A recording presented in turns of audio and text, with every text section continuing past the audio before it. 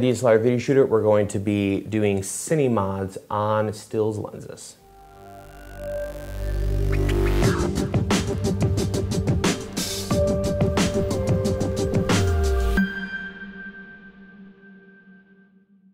Stills lenses are great. They offer an incredibly affordable way to get some glass on your camera without having to spend your arm and a leg or rent cinema glass.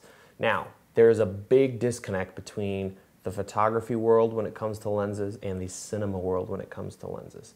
The biggest one being just operation and functionality. So if you pick up a CP2 Zeiss Cine lens, or Cine Prime, you're going to notice a couple things. One, across their entire prime set, the outer diameter is exactly the same. So the front ring on the lens matches all the other ones. This is great because you can grab a matte box and just slap it straight on the lens. You don't have to worry about adapting rings and all that crap. That's a big difference, is the outer diameter of the lens for adding filters and matte boxes and all that stuff. The next thing is obviously going to be lens gears. Lens gears are built into the lens, and not only are they built into the lens, but they all have the same diameter. So if I took a CP2 Prime, put it on my lens, butted up my follow focus to it, and then wanted to switch lenses, the gear ring on that lens is going to match all the other lenses. So a 50 will have the same diameter gear ring as an 85 or a 28 or really anything. So that's another big difference, is not only having the lens gears, but having them the same size. The next thing is having a smooth aperture ring. If you grab one of those CP2s, you're gonna be able to smoothly, gloriously adjust your aperture without those nasty clicks that stills lenses have. So those are really the big differences between stills lenses and cine lenses. And we're going to actually today talk about how to get your stills lenses as close as you can to cinema lens glass. So I've broken this down into steps. The first thing is obviously to take whatever lens you have and adapt it to your camera. I really recommend going with manual glass, especially when it comes to this cinema modifications, because you really can't do anything on the aperture when it comes to a lens like this. This is a Canon 100mm lens. I can't do anything with that aperture ring because it's all internal and motorized. Whereas these guys, I've got here 3 Olympus OM lenses. These all have manual aperture, so I can adjust those. So once you get it adapted, here I have a Photodiox lens adapter. You can get these really cheap. This one is probably in the middle. Obviously, if you can spend more money on these, and the reason for that is if you get a really cheap one, it'll kind of be loose and clinky. And what'll happen is, you know, if this is a pretty heavy lens, so is this giant one over here. If it's sitting on your camera with all that weight all resting on the adapter, it's going to kind of sag, which is going to screw with your sharpness and focus and things. So spending a little more money on the adapter is important. These 3 lenses all have Canon mounts, so I can quickly swap them on and off the camera. So that's the first thing you're going to want to do. The next thing is to declick the aperture. Every lens is a little different. You can find a lot of tutorials on how to do this online. I have done a tutorial on these lenses and how to declick them, but it's really nice. As you can see here on this lens, I can rotate the aperture ring here, and it's really smooth, and this is going to allow me to change the exposure very easily, and I really like this. I can't tell you how nice it's been to have these 3 lenses declicked. It's so nice just to, you know, if you just needed a hair lighter or darker, just twist it a little bit and you're good to go. So that's the next thing. I have separate videos on how to declick these lenses, so definitely check those out. And then the next thing is going to be adding your lens gear. So there's lots of options for this. Recently I've been using this guy right here. It's a Cinovate, and it has some pros and cons. The pro is that they're all the same. So these 3 lenses all have Cinovate lens gears, and you can see here they're all the same diameter. The other thing I really like is, unfortunately, on these manual lenses, especially these zoom lenses, if I rotate this here, you'll notice that the focus ring is actually going to move forward and back. So if I turn this here, it's starting to move forward, and then it goes back. That's a big problem because a lot of gears out there are really skinny. And the problem is going to be, as I turn my follow focus, this lens ring is going to jump off of the gear on the follow focus because it's so skinny. So these beautiful big honkin' Cinovate ones are really wide, as you can see here. So on this lens, I can not only focus it without it running out of range, but I can even zoom it, and I can still have the follow focus work. So that's really nice and a great feature, especially for these old manual lenses. Not all of them are like that, but these two zooms, I have that issue. This 50mm prime has done great. The other good thing I love about these Cinovate ones is if you look at other options, they're flexible. Like this one is a rubbery, flexible lens gear. Gets the job done in a pinch. And then we have another one here. This is one of the zip ties. So you actually zip tie this to your lens. The issue with that is the actual pitch of the gear changes just a little bit depending on how big or small your lens is, because you're flexing it. Whereas these guys from Cinovate are rock solid. They're not going to change at all, and they work like butter with a follow focus. This is a 0.8 pitch follow focus. Beautiful, beautiful combination between the follow focus and these. So, that works great, and they're incredibly well made. And the other thing is you can use it with multiple lenses. It takes some time because you have to put these spokes in. But once you actually get it all lined up, it's great, and you just leave it on the lens and you're good to go. The con is this thing is huge. They have two sizes. This is actually the smaller of the two sizes. And the reason they have it this big is so it can accommodate several different lens types, but it is a little bulky. So setting this in bags, I have a bunch of porta brace bags. These are really tight in there, so it's a little bulkier, and fitting in a Pelican case isn't going to be as easy as a different option. So, that's something to consider. The last thing I really liked about them was that you can really get creative with how you position them.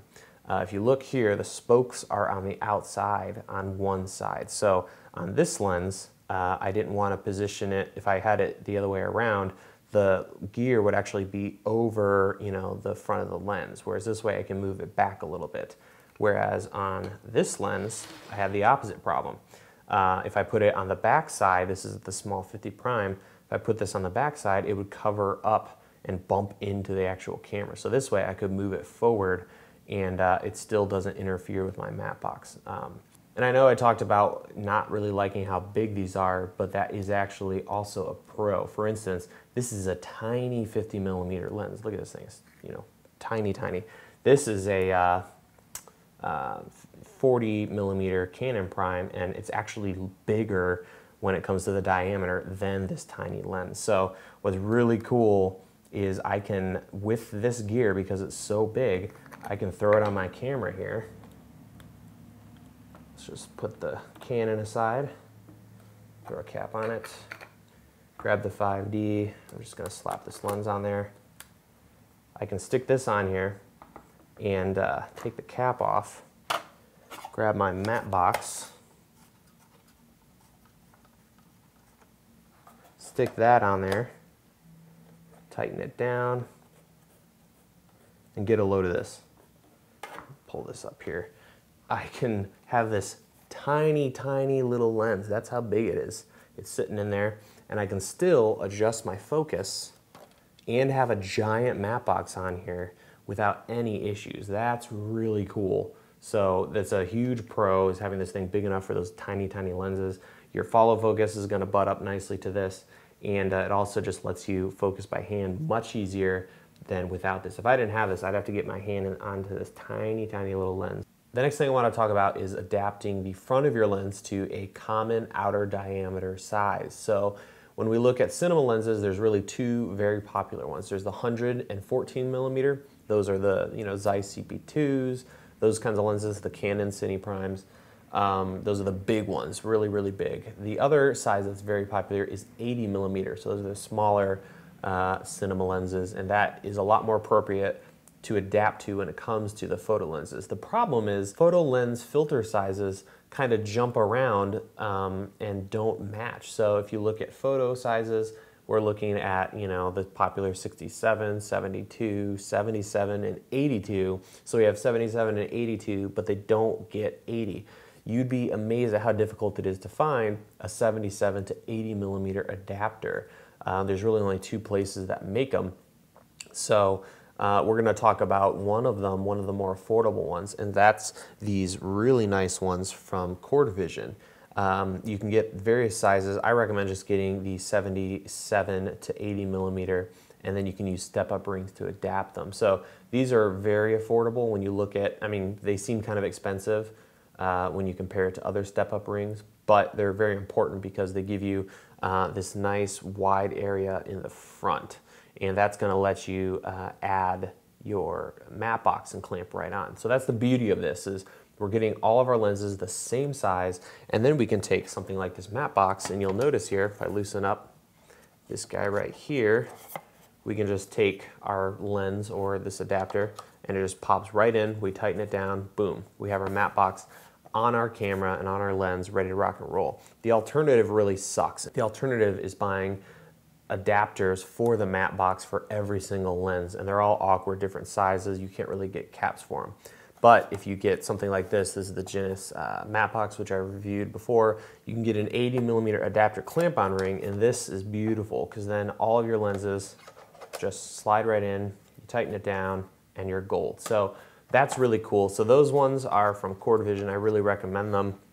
The other ones are from Duclos, the guys that do cine mods for lenses. Those are a lot more expensive, but that's also an option if you want a super high quality version.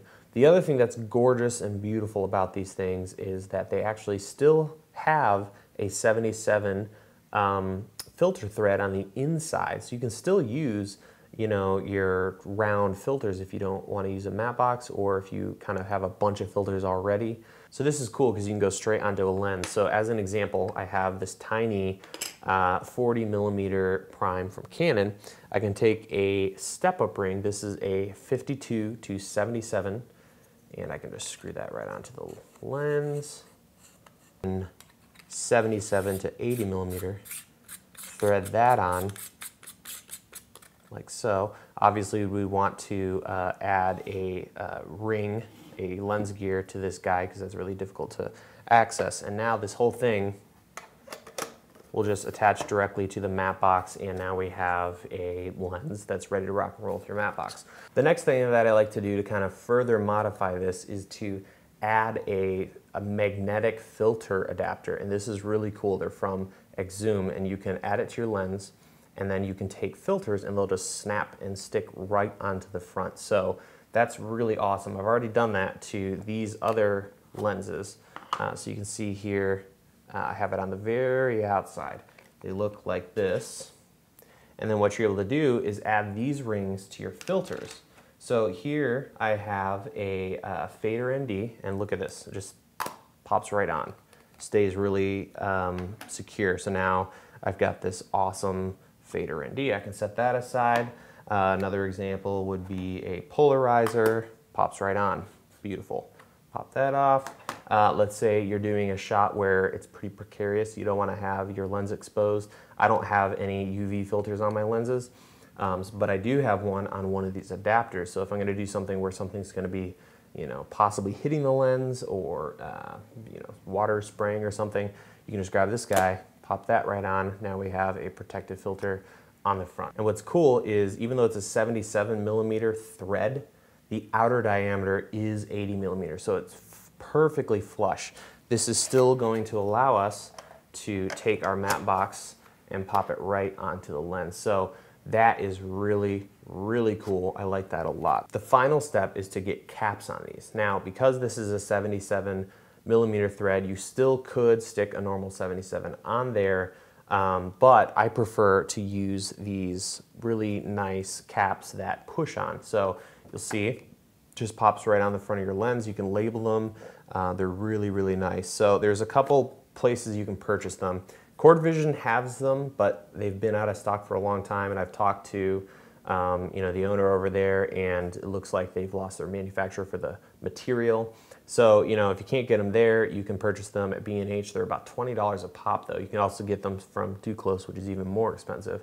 I have found through Red User Forum these things. These caps are actually for binoculars and for your telescopes and stuff. But you can get an 80 millimeter one, and it slides right onto your lens, which is really cool.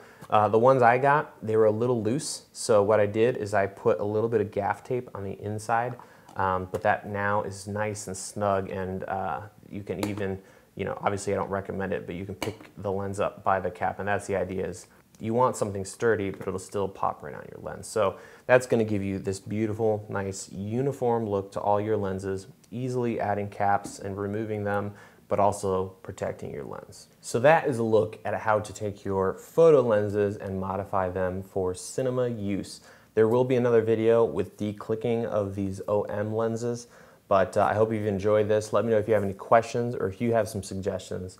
But that is a great way to take these beautiful lenses and modify them to really use properly for cinema use.